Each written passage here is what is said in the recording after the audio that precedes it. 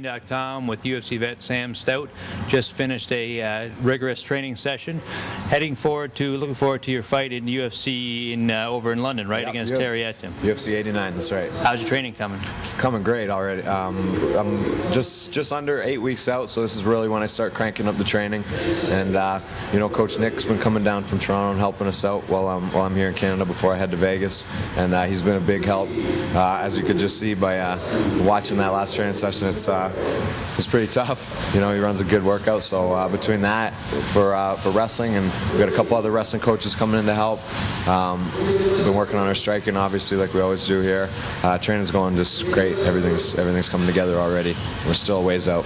Sounds good. Now, any concerns fighting a guy of Terry's height?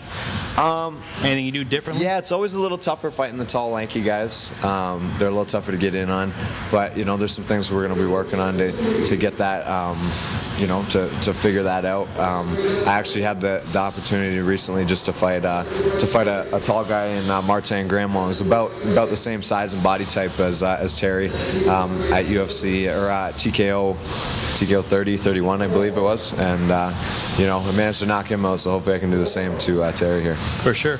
What about going over to his home turf? You couldn't drag him to Canada?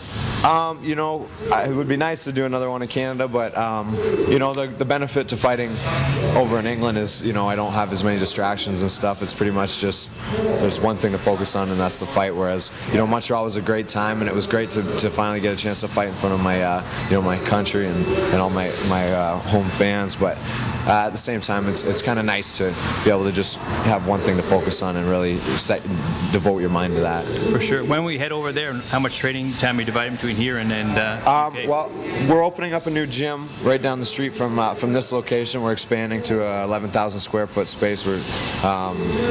So we got that going right now. So I'm going to start my training camp here in Canada and probably divide it half and half this time.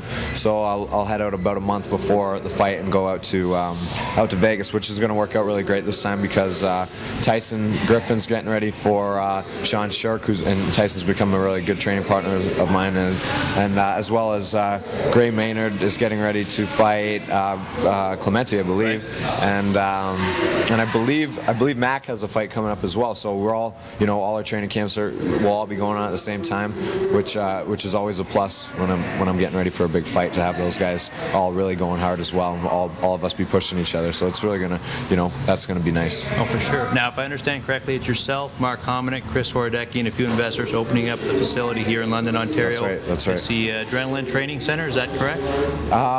Yeah, it's going to be called the Adrenaline Training Center, the new home of Team Tompkins. So yeah, we're going to have all brand new equipment, brand new you know, brand new facility. Everything's going to be top of the line now, instead of you know, we've been telling everybody that it's not the gym that makes the fighters. It's the people who are training in the gym.